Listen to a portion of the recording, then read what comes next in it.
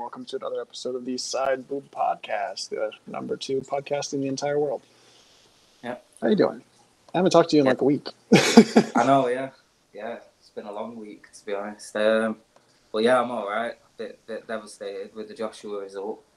But, I mean, if you look at the last podcast, I did see it coming, so You did. It's not like I was massively surprised. I called you a liar because I couldn't see it. Yeah. And I still can't see it. Well, that's the thing, right, is sometimes, I know I talk about Sean O'Malley a lot with his height advantages and stuff like that, but like Marab showed, sometimes it doesn't matter what advantages you have. It's about how you've prepared and how you've got to that stage. So the reason why I could see that happening was because Joshua's last few fights have been against Franklin and Garney and Otto Wallin, which are not that high level. Whereas Dubois have been against Usyk, Irgovic, and can't remember who the other one was. But they were all like very high level. So I thought if anyone's going to be sharp of the two, it should be Dubois, you know. So, and then I look at the age; they've got a 10-year age difference.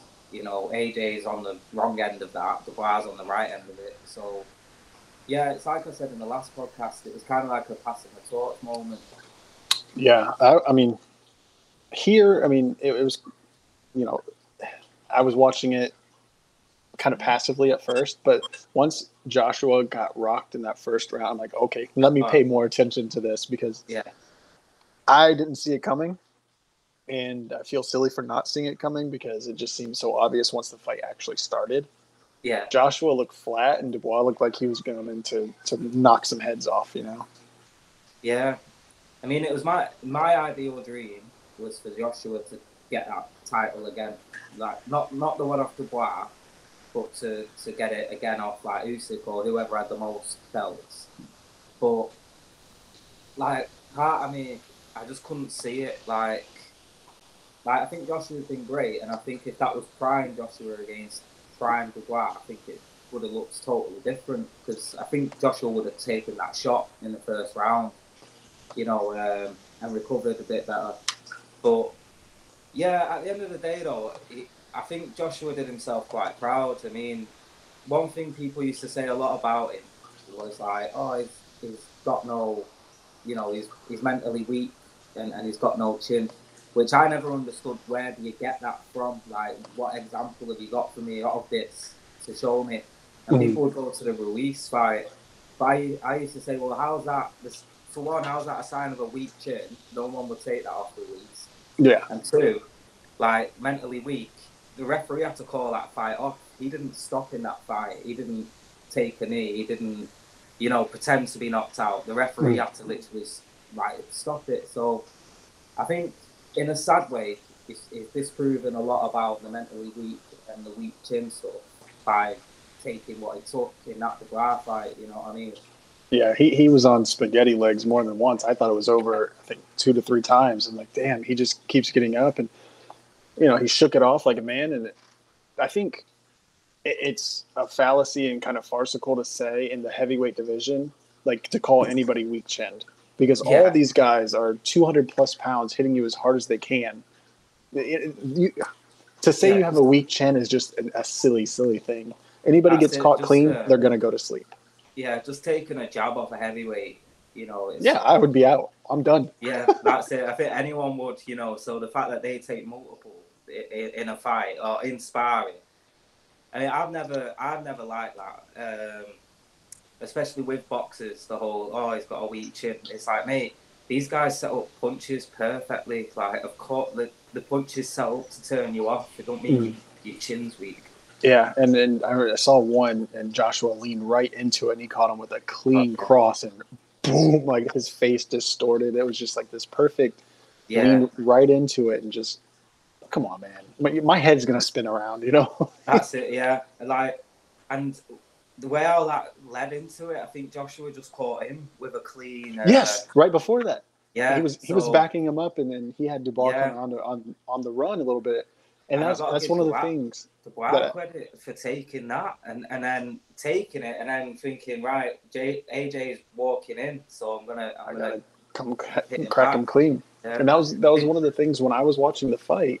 I kept waiting. I was like, okay, Dubois is gonna get tired because he's throwing bombs. I was like, Yeah. AJ just has to survive like the first 4 rounds, and I think he'll be fine. Yeah. And I just kept thinking that like he's gonna eat these shots, he's gonna get knocked down. But I think he's a better technical boxer. So once Dubois gets tired of throwing these haymakers, he's gonna win the fight. It just never went to that point. That's how I looked at the fight before it happened. Like, basically, I looked at it as a fight of two halves. If AJ could survive the first half, then it's his fight to win.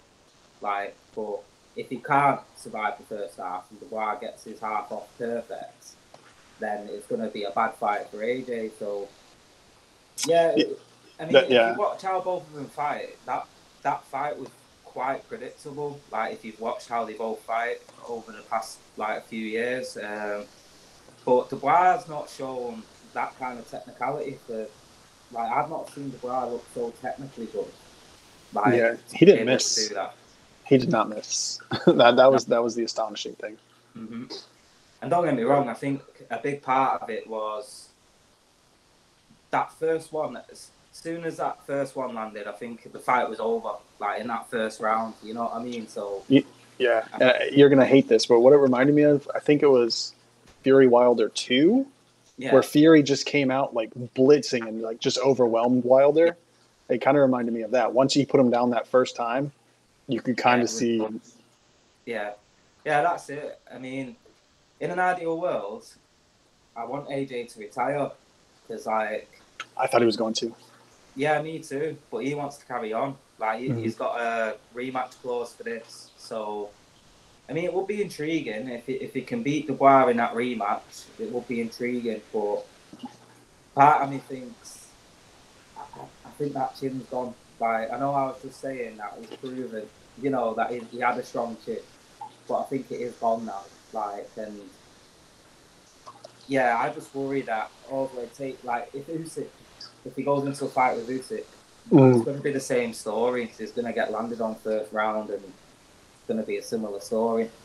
I feel like you can never count anybody out in the heavyweight division. Oh no, and it's anybody's fight anytime they go at it. So it wouldn't surprise me if Joshua wins the next one and just outpoints him, or it wouldn't surprise me if he knocked him out too.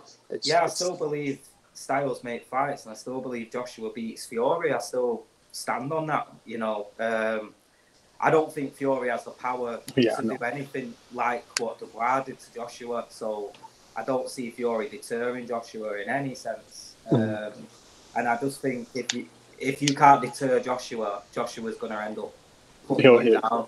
Yeah, because he had reason to pause after he got cracked that first time. He was kind of a little hesitant to come in, and every time he came in, he got cracked, dude. Yeah.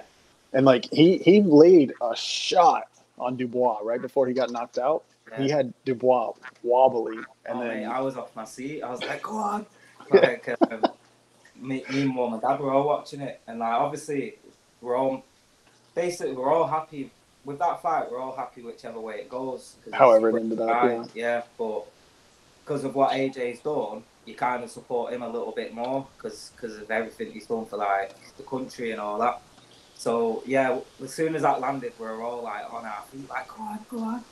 And then it was pretty inevitable. Like, the moment he sensed blood, he was gonna get, you know what I mean. It was good. I enjoyed it. It was a good, 5-round fight for what it was. I didn't have a dog in the fight. I mean, I know Anthony Joshua significantly more than I knew this Dubois guy. Like, I didn't know of him before we started talking about him, in all honesty. Well, you know what's funny was, I remember 5 years ago doing this podcast, I remember mentioning, there's a 20-year-old lad called Dubois. He's been sparring with AJ. Apparently he's going to be the English Mike Tyson and all this stuff. So there will be a clip of me saying that on the old podcast. But yeah, so that's awesome. It's pretty cool though.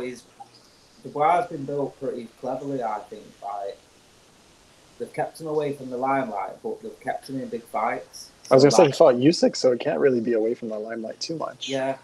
No, I mean in terms of like Joshua and Fury, they're promoters. Dubois is promoted by Fury's promoter, by the way. Oh. But their promoters will, push them and get them on advertisement boards and all that stuff. Whereas Dubois has not really had that treatment yet. Whereas I don't know if that's his choice or not, because Right. he seems very quiet. I was going to say he seemed like a more quiet person, but Joshua seems that way too. He doesn't seem like overly brash in your face kind of a guy. So. I think with Joshua, it was more forced on him, like because he did so well at the Olympics, and I think he got silver in the World Championships as an amateur as well. I think like the nation just kind of pushed it on him like Amir Khan, where it was like, right, you're going to be the next one, no matter what. I feel like with Joshua too, it's like he has a good look. He's a marketable face. He has a great physique. He fits so many different boxes, so you can kind of use him for whatever advertisement you need. So that's it. I feel like Dubois obviously doesn't have that chiseled physique or the square jaw like that. Like what I'm talking about. Yeah, like if there's a new Men in Black movie, like you could advertise that. You know what I mean? Like. He does remind me a bit of like an alien, like there's an alien inside of a human body. Like there's something a bit off about him, not in a bad way. Yeah, don't beat us up. But... yeah, like don't hurt me. But yeah, it's so intriguing. So now they've all fought each other, apart from the two that everyone would want to fight, which is AJ and Fury. I saw a tweet today that reminded me of you. It says, "Is AJ and Fury the modern day Ferguson Khabib?" Yeah, it literally is. Because every time it's close, there's like a cable to trip them up. You know what I mean? So it really is. A big part of it was because the promoters wouldn't work together. So Eddie Hearn and Frank Warren would never work together. Like, they'd never help each other out, so they'd never let their big stars fight each other. But since Saudi Arabia, that's kind of erased that. Like, literally, the fight card the other night was both Warren and Hearn and another guy called Ben Shalom, all their fighters fighting each other, which is so rare in the UK. So that always was a stumbling block. And then, obviously, we could all see what Fury's done and said to stop the fight from happening over the years, and then literally every time it's close enough, one of them loses. So, one of them's locked into like a trilogy or something. Yeah, a 3-fight rematch clause or some silly shit, and that's the good and the bad of boxing. And I think I've said it on this a few weeks ago. Like, I love that you have like automatic rematch clauses for like random situations, so like what you're getting into. Right, you know what's booked. Whereas the UFC, they could put number 1 versus number 8 coming off a loss. Yeah. But you know what? That I've got a theory. I saw the UFC's in Paris soon, isn't it? This weekend. It's this weekend. Yeah. So I saw that the Cyril Gane fight is off because Volkov has pulled out. Right. Yeah, I saw that Volkov was out. My theory is the John Jones fight is like a week after, I think, isn't it? Somewhere around there. Not too long after that. Very close. My theory is that one of them two, Stipe or Jones, can't make the fight. Out. Yeah. And so we're going to get Cyril Gane versus Tom Aspinall on that day. But they're not going to announce it until a couple of days before the fight. So once everybody's already bought the pay-per-view. Like literally... That's my prediction right here. Like, as soon as I saw that fight was off, I thought, well, it's strange that they've not got backup for Cyril Gane at such a big event, because Paris, it's like coming to the UK, it's huge, So I find that very strange. So part of me thinks they've got a plan for Cyril in a few weeks, and I think it might be that. I don't know. I mean, that's a very cynical take, but I mean, we can't help but be cynical with the UFC sometimes because they do some stuff. Yeah, that's it. But I didn't think about it that way. I'd like to see that. I actually think Gane could cause Tom problems on the feet, so I'd like to see that. But as soon as you take Cyril down, he's over. So, like, Yeah. I mean, and Tom has some pretty good wrestling for a British guy, so. Yeah, and he played rugby as well, so I imagine he'll just rugby tackle him. So there's that, but yeah, I don't know. Part of me thinks so. I think the John Jones fight was very misleading with Cyril Gane, like, because Jones is so good at grappling, you know. So part of me thinks, could Cyril Gane keep Tom off him in that sense? I mean, we haven't seen it. Yeah. So, I mean, it's a supposition. We haven't seen it. So, but we do know, I mean, Cyril Gane is a really, really good kickboxer. Like, that's kind of what he does.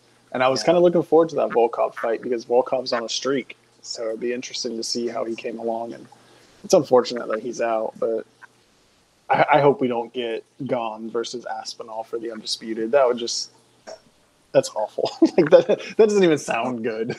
Like Gane. No offense to Aspinall, but Gane, I mean, come on. That'll be like Gane's second title fight without earning one. Like it would be crazy, but it's so unfitting with that division right now. Yeah, I mean, who's in 10th in that division? Let's just throw them in there. I mean, Derek Lewis, has he won in a few years? Yeah, that's it. Like, you know what? Just let John Jones fight Tuivasa. You know, just see how that happens. Yeah, you know, I saw him sparring with Pereira recently, and Pereira makes even that guy look small. Yeah, like, the monster, man. He's such a monster. I saw him next to Sean Strickland when they were doing training together. I'm like, Sean Strickland is a big middleweight. Yeah, he's like your size. He's like 6'2", isn't he? Yeah, and then Pereira makes him look a whole weight division small. Like, it's just insane. Yes. But then and they fought each other. They're only listed like an inch higher than him. So yeah, it's like, have you seen that picture of Pereira and Tyson Fury together? They're like the same height. Yeah, and they look like very close. Like, people think that Pereira has this like voodoo going on where he's not allowed to be smaller than someone. So no matter what, he just is bigger than you no matter what. Yeah, I see. He's supposed to be 6'4", which that's a big man. That's a big human. Yeah. But yeah, I have the picture pulled up. I wish my screen share would work. He's like an inch smaller than Fury. Yeah. Well, I mean, it's always been a bit of a lie with the whole Fury being 6'9". Yeah.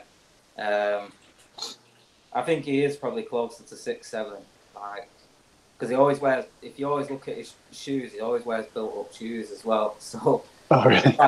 It's so weird that you're like 6'7", but you've still got like height issues. You have a small man complex. What's up with that? Yeah, it's so weird, isn't it? Like I say, I used to see him boxing training when I was a kid, and I used to think he was a grown man. Like, I used to think, why is this grown man jogging with children? And like that's how big he is. He's that big anyway. So yeah, he's like our age, right? Like somewhere in our vicinity. Yeah. Yeah. Yeah, it's a big man. It's a big man. Big fighting man. Yeah. But did you watch any of the other boxing fights on that? I did. I watched was it the co-main that went the distance? Was that Buatsi and a black guy versus a white guy? Yes. Yeah. Yes. To simplify it. Yeah, that was a good fight. Buatsi versus Hutchins. Yeah. I don't know how Hutchins got given. One judge gave it to Hutchins, and I don't know how that happened. It's boxing, dude. Frank Warren had one on the pay there. Because, when it got to the scoring, I was like, how's anyone scored? Like, the guy got knocked down like 4 times throughout the fight. Like, how do you even score that for him? So weird. Yeah, I don't know. I think, how do you fix that? You know? Like, how do you fix that? You know what? I think UFC have got better, like, because UFC will kick someone off, won't they? So as soon as there's like a dodgy decision, they'll get rid of him. And yeah, then I love that. on the card. So I think that's a good way of doing it. Like, because then... But then it's too late. It's too late. They've already affected one fight. But at the end of the day, it's something proactive. Like, And like we never know, that judge just might be having a bad day, so it could be saving their career in the long run as well by just getting them off. Yeah, I mean, I get that. It's just, I mean, how much harm would there be in adding 2 more judges? Yeah, I agree with that. Like, keep your odd number, so you can't, the odds of a draw are so significantly lower. But you add 2 more judges, or you have some sort of authority to where very clearly this guy made a bad call, so his card isn't going to count. Yeah. And we have the backup judges, or something like that. Yeah. Does that make sense? No, yeah. Like I think like even like judges, 2 extra judges watching it on TV, so they can, see it from our perspective, because I think that's a lot of the mistranslation as well. Is the judges TV versus live, there, and we're watching it on TV. So I reckon if there's 2 judges that can watch it on TV as well, then we'll probably get a more like, a more honest thing at the end. But I don't know how to fix it, because it's so human to just be biased and, to favour one person, or to favour style, or to favour your town, or whatever it may be. Yeah, it's just, it could be as simple as like, oh, that guy, is just more active, and sometimes just being more active isn't being more proactive. It's just moving more. You know what I mean? Yeah, we see that a lot in the UFC. The guy who may be coming forward but's getting picked off is somehow winning the fight. It just I don't know. But I could see the Roundtree fight going quite like that. I don't know. We'll get to that in a second. But I did want to talk about a guy you called out last week, Hamza Shiraz. Oh, yeah. Yeah, I forgot about that fight. He's a KO. Sharp-looking guy, man. He's for that division, he's big. He's fast, lightning. How does he that weight? Like, how does it, like you say, he's so big for the weight, but he's quick. Like, nothing about him makes sense. But no. He's good, isn't he? And he's only 25. Yeah. Like, that is insanity. I know, yeah. That's like a baby for boxing. Like, it's like Dubois is only 26. So, yeah. Like, boxing's got a great future ahead of it right now. If not nurture these. Isn't it weird how 5 years ago we were saying boxing doesn't have a future? Yeah. I know, yeah. I mean, I think I was fighting. I think I was saying the heavyweight could have a future if they fight each other. Yeah. I think 5 years ago we had young Dubois, Joe Joyce, AJ. Wilder was still like, we didn't know what he was Wilder still he wasn't weak chin and weak, an unknown. No defense. Yeah, it was still like, well, he has beat 48 people, 47 by knockout, so we've got to take him serious to an extent. And then you had like, I'm trying to think who else was quite fresh around that time. Parker, Ruiz. Well, we had I think, what was it, Chisora and White were rematching. Yeah, they were like. Did they fight 3 times or 2 times? I know, like, they were 3 times. Yeah, they're so talking about doing a 4th, which I'm so up for watching that. But I think what should happen is, because they both wanted Wilder so much, they should both like fight Wilder. Like, just all one fight after the other. Yeah, just put them all 3 in the ring. See what happens. See what happens. See who comes out on top. But I think in those days I could see a future with the heavyweights. Like, I remember complaining about Tank. I remember saying, "Oh, I don't see much of a future if Tank keeps acting how Tank acts." And like, I don't think we knew of the emergence of Teofimo Lopez and like Devin Haney. Teofimo Lopez, I remember he had just beat Lomachenko. Like, while we were doing the last podcast, we were like, yeah, he looked good, but Loma had the shoulder injury. Yeah. So it's like, does a healthy Loma lose to Teofimo Lopez? I don't know. But now, 5 years later, he's still going strong. So yeah, and if I remember right, Josh Taylor was the undisputed around that time as well. I remember you were like, "Who's this Josh Taylor guy?" Because he was in everyone's pound for pounds, and I was like, "No, he's really good." But yeah, obviously that didn't last too long. Yeah, I'm trying to remember who else was kind of relevant during. Yeah, it the... wasn't that. I think like Conor Ben Jr. and Conor Ben and Chris Eubank Jr. I think they were. Eubanks, yeah, yep. Yeah, I just remember distinctly having the conversation like, where does boxing go? They're not building up the stars. But then now, like, I feel like boxing is in such a good place, and MMA is kind of like, where does MMA go? They're not building up their stuff, you know. That's it, innit? They've done a reverse with the trajectory. I can't say it, but they've proper done a reverse, and like they've misbuilt their stars, I think. So you look at Sean O'Malley, like, you know, they matched him well to suit his skill set up until like Peter Yan, and then fortunately for O'Malley, he got through the Peter Yan test, and then it was like, all right, so what we're going to do now is we're going to try and force Aljo into like coming out early and fighting when he's not ready and all this.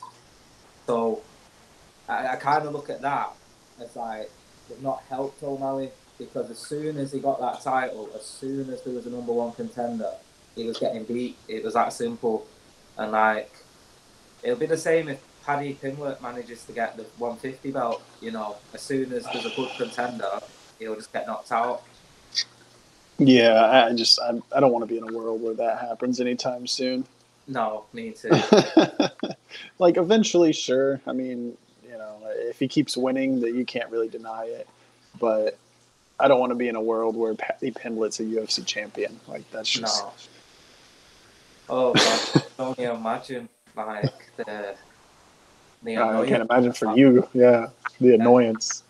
Oh, mate, because like, everyone will be acting like... So he does the Tyson Fury route of, like, acts like a complete prick, bullies people, and then goes, oh, men's mental health. And, like, I cannot be arsed with another one of them. Another bully who likes to bully people, try and make people suicidal, go, oh, but men's mental health. Like, I just can't be arsed with it. No, it's funny because that was the only thing that like kind of endeared me to Paddy, was whenever he gave that post-fight speech about, you know, men's mental health, talk to somebody. I'm like, oh, this guy, you know, he seems like a real guy. He's just putting on an act. And then he kept doing it and doing it and doing it. It's like, oh God, this fucking guy. Oh yeah, he's just doing the Tyson Fury thing, like, of like, yeah, well, in England, people are dumb as fuck, so I can literally shit on him, do whatever I want to him, call him whatever I want, and then they'll still love me. It with men's mental health, they'll be like, oh, what a nice guy. That's funny. Nah, just the shenanigans. I think we were at a point where, you know, the Conor McGregor effect was kind of everywhere now. That we're like 5 years removed from that. The people who are still trying to do it are just annoying. Like O'Malley, like Pimblett, you know, it's just annoying. Like, shut up. Like, just fight. That's it. I mean, I actually think Paddy's personality is his personality, if that makes sense. Like, I do think that is him. But, yeah, like, especially with Sean O'Malley, seeing that McGregor still affects everything he does. Like, his whole career is based off, I want to be the next McGregor. I'm going to be the next McGregor. Literally. That's all he cares about. It's cheap, I think. Because it's like, McGregor had no one to look up to for that. You know what I mean? So McGregor was like, I am Conor McGregor.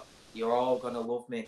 And then you see, like, Ian Gary, Sean O'Malley, like, just copy it. It's like, mate, we liked Conor because he was Conor. He was authentic. He was himself, yeah. No, and that's... I forgot about Ian Gary. Yeah, he's another one of them that are in that same I want to be cool mold. And it's just like, dude, just...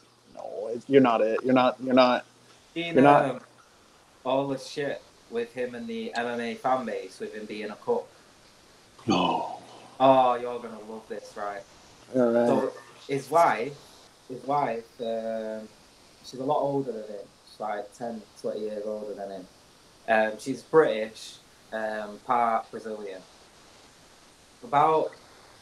You know what? We mentioned it in the World Cup, the South African one.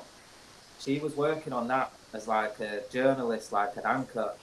And as a joke, she wrote like how to be a successful wag, right? In England, the term wag is like wife and girlfriend, but it's for like sports stars or you know what I mean? So that's what we call the girlfriends of like famous sports stars. We call them wags. Okay. So she wrote this book, How to Be a Wag, and apparently it's tongue in cheek, a joke. But in the book, it's all about basically attracting a young, successful sports star that you can mold and you can, you know what I mean? To use him to get famous yourself, kind of a thing, or Yeah. So all this has come out, and then because she thinks she's dead media savvy and stuff, she's like come out against it with her own video, but she kind of made it worse in a way because it made people talk about it even more. But then, like, so this all got forgot about. Like, this was happening when Ian Gary was supposed to fight quite recently, yeah? It was so bad, Ian Gary pulled out of the press conference. It was when Colby was at the press conference and he was talking about everyone shagging Ian Gary's wife. Yeah, that's when all this happened. Because it got to a point where Colby was even copying wow. And but all that kind of got forgot about. And then last week she filmed a video of him outside the house with flowers, singing up to her, and all this. And it was like she was shaming him, knowing that all the MMA fans would be like, what? I gotta get right on that. Yeah. Oh my god, that is funny as fuck. Like my favorite joke out of it all was that in hotels they say that they invented the little chair in the corner. They invented that for Ian Gary. So you can look at the bed. Yeah, so you can sit there watching. Oh, that is funny. That is. Yeah, you missed out on some fun with Ian Gary, man. Oh yeah, I missed that completely. Yeah, that all started out because when he fought Magny said something along the lines of, I'm a new father now, so I'm used to disciplining my child. So basically, I'll discipline him. Like, just try to build a fight. Ian Gary took that literal and was accusing Magny of beating his kid or something. Yeah. And his child was like 11 months old or something. Yeah, so it was all silly. But Magny was actually going through divorce proceedings at the time. And this started affecting his divorce proceedings, right? So all MMA fans were just pissed off at Ian Gary anyway. And then when this come out, it was just like, mate, we're going to just ruthlessly bully you now. Oh, so, yeah. And deservedly so. He's a douche. Gary. He's such a douchebag, man. Oh, yes, I can't stand him. Anyway. You know what? Great fighter to watch, though. That's what's annoying. Yeah, he's very talented. There's no doubt about that. It just sucks. That's when talented fighters have absolute shit personalities. Mm-hmm. Awful. Or even the opposite of that, whenever you have like a guy you could really cheer for who just is either on the downside of their career or just not as good as you want them to be, that sucks too. Yeah, like AJ for me at the moment. Like, right. So that fight was obviously in a big arena, obviously. Yeah. How do you feel? Like, did it have the UK buzzing? Did you feel like the atmosphere? Yeah. Like, I was going to say this. Give me that over the Sphere all day. Like, I'd rather that enhance the fight more than the Sphere did to me. Like, knowing that there was 96,000 people. Just all, like... I don't know if you saw, like, shots of the crowd when they play in, like, Sweet Carolina and stuff, like... The whole crowd was just buzzing and enjoying it, you know what I mean? So I prefer that, seeing all that, than the Sphere stuff, because like there was real to it. I think what annoyed me the most out of the Sphere as I look back is like in between the fights and whatnot, there was no excitement. There wasn't anything. Like people just had their phones out, like filming the Sphere, like just filming what was going on, and it's just like people weren't there for the fights. Yeah, that's like it. There was no at Wembley. It felt like everyone was partying. You know, like you could literally see like everyone was just partying. Like even McGregor, you could see he was just in, and you know he was coked out of his mind. It looked like to me. Yeah, that's what I was gonna say. I think the coke dealers in London did well that night, like with Fury and McGregor in town. You know, but that was another funny one. Fury's reaction. Did you see it after AJ lost? He just had Fury was like, and it was all like he was saying to Turkey, he was like, he's just ruined the payday. He's just ruined my big. Yeah, he just Like mate, it just cost me millions of dollars or whatever. Like no, you cost yourself millions of dollars. You've avoided the fight. Like you could have had these millions. Like we could have had a trilogy by now. Yeah, we really could have. It could have avoided the whole Wilder fiasco. There was no need for 3 of those. If Fury and AJ fought, Saudis might not even be in boxing right now. Like they might not be necessary. Like because those promoters would have made so much money. Yeah, because it would have made so much. So the 2 promoters would have pretty much been like, we don't need you. We can put this on ourselves. Yeah, look how much we made by ourselves. Yeah. Yeah, and like that would have then meant the 2 promoters working together, Matchroom and Queensberry. So it would have bridged the gap that Saudi's already bridged. So part of me thinks if they would have done it, it might have stopped Saudi getting involved anyway. Yeah, but they, that was the Saudi money was the easy money. Yeah. We'll do all of this. All you have to do is promote the fights. We'll do all of it. Did you see how weird it was though? They did the Saudi Arabia national anthem before the fights. I think that was kind of weird, but it was weird. Especially given all the hostilities that have been going on. Well, that's it, yeah. That's have why. A song in Arabic, it's just. Yeah, I mean, don't get me wrong, the Arabic and all that. I mean, like Arabic's just always playing out through London anyway with all the mosques and stuff. But no, I just found it weird though. It felt like they bought us. Like it felt like we were owned by Saudi Arabia in that moment. Yeah, there was no Saudi in the fight. There was no it was just because of the promotion. Money. Yeah, it's just the money really. Which hail your money. Yeah, I mean, I suppose if I paid all that money, I mean, I might want them to sing a song for me as well. Sing me a song, right? Yeah, sing me a song, bitches. But sure. I can understand it in that sense, but I just think the fact that that's our national stadium, it just felt wrong. Like, and I know this might come across as xenophobic or whatever. I don't mean it in that way. I hate my national anthem because it's about an imaginary man in the sky and a bloody king. God save the king. Yeah, so like, I'm not trying to be like ours is better or anything like that, but it just felt weird. It left a weird like feeling seeing that.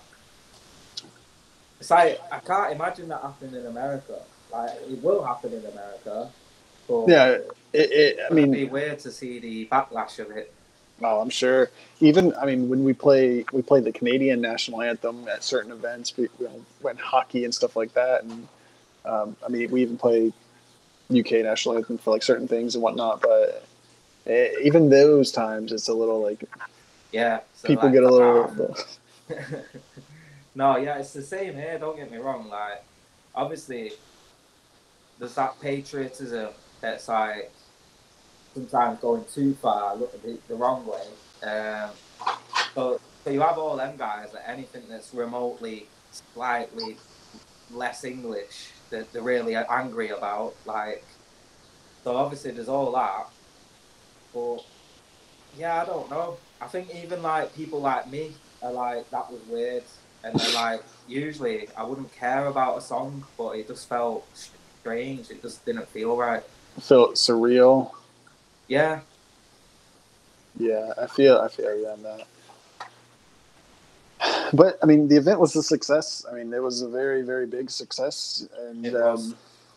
like I said, the co-main and the main ended with vicious knockouts, and the memes from AJ being knocked out were some of the greatest I've seen. Yeah, brutal, man. Leave him alone. And then obviously you have the people who are a little more cynical and say that the fight was fixed. Yeah. And I was joking when I messaged you that, by the way. I don't know if you got Yeah, that. I saw what you mean. I know what that was about. Like where he's like that. Yeah, so basically that's what everyone in the UK are saying is because AJ got knocked out, and like that's one of his favourites in it. So like basically they wanted to film his reaction because obviously the UK broadcasters know that he's not going to be happy that AJ's just been knocked out because his whole life plan is to get Fury and AJ in the ring, innit? Well, his life plan probably will not come to fruition anytime soon. So I know, yeah. But you know, I still watch it. Like I don't think you have to be coming off a win for that fight to be interesting. Fury AJ.